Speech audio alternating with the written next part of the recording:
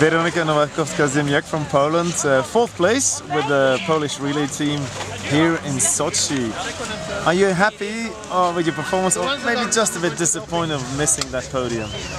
I'm very happy because actually it's the best result, the relay result in this season, so of course I can be happy, but a little bit disappointed because we were so close and we were very fast today on the track, and we had a big opportunity to be on the podium today, as usually, but not today. I am looking forward for the next season, and I hope at the Olympic Games we will be standing there.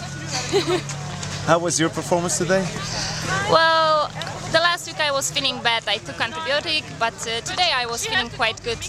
Actually, I don't like so much the track. It's very hard, and also downhills are quite dangerous. But today I was happy. I was quite strong.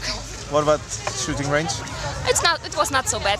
Clean shooting in the prawn, and two mistakes at the beginning of standing. But yeah, it was clean shooting in the end, so I can be happy.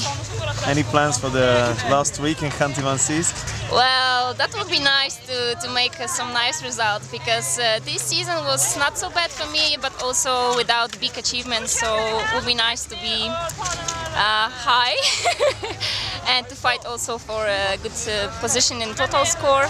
But we will see. I'm just looking forward. I feel positive emotion, and yeah, I'm just waiting for next week.